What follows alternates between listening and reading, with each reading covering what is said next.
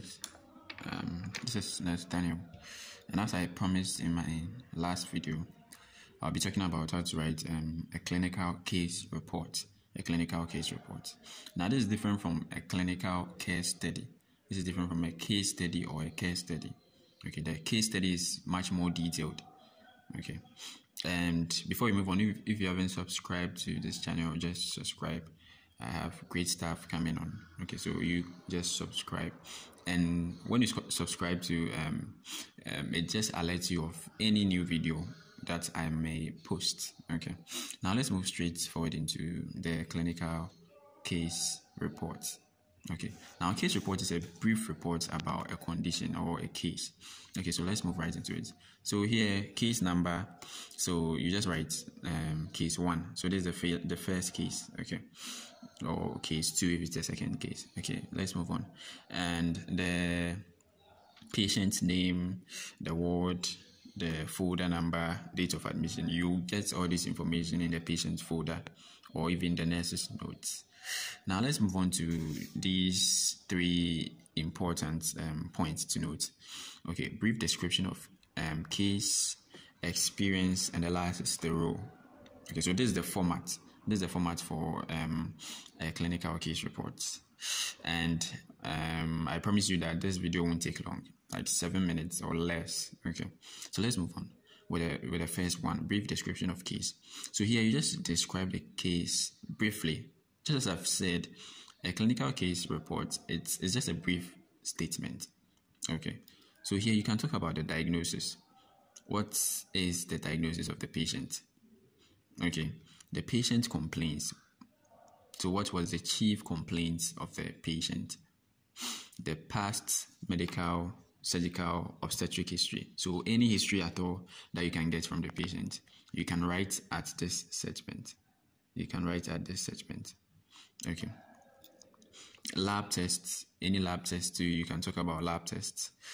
Vital signs, you can also talk about vital signs. If it is a surgical case, you can also state the type of surgery and give a brief statement. So you can talk about items for the procedure, etc.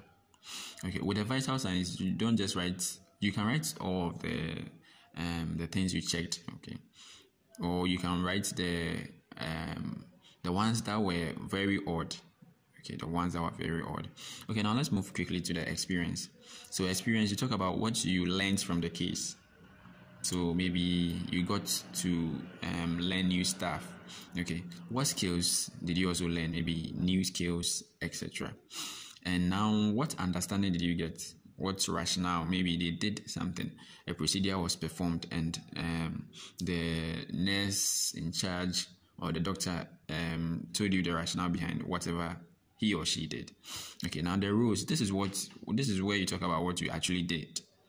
Okay, so you can talk about the works you assisted in or you actually did. Okay, and also you talk about here you can talk about drug administration, history taken, any care that you gave preoperatively, postoperatively, education, etc. Just anything, maybe bed bath, you name it.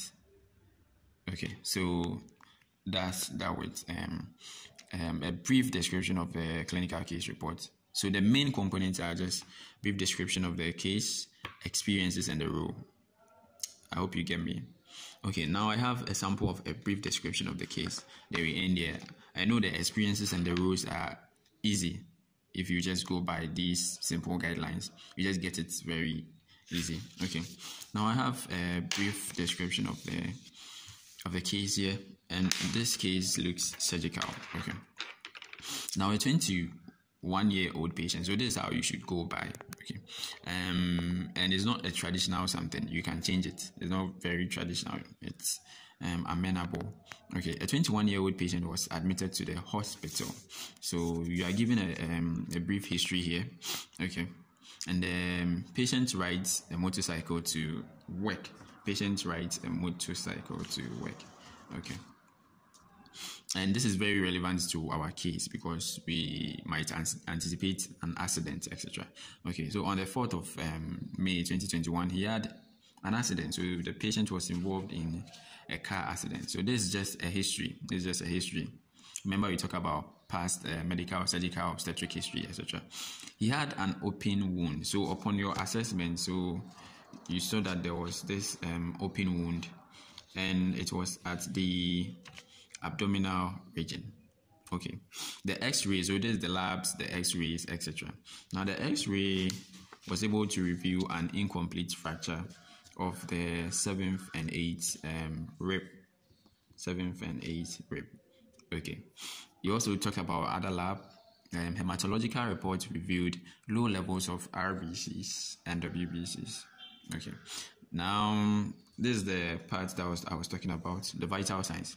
The patient's temperature is low. So here, the person decided to talk about the most relevant vitals. Okay. So the temperature is low and the BP is fluctuating. Okay, so that's someone's brief description of a surgical case. So it's very easy. Just follow these guidelines and you are good to go. Thank you. Okay, lest I forget, I will leave out my email account, and if you need a sample of these clinical case reports, you just message me via email, then you receive it. Thank you.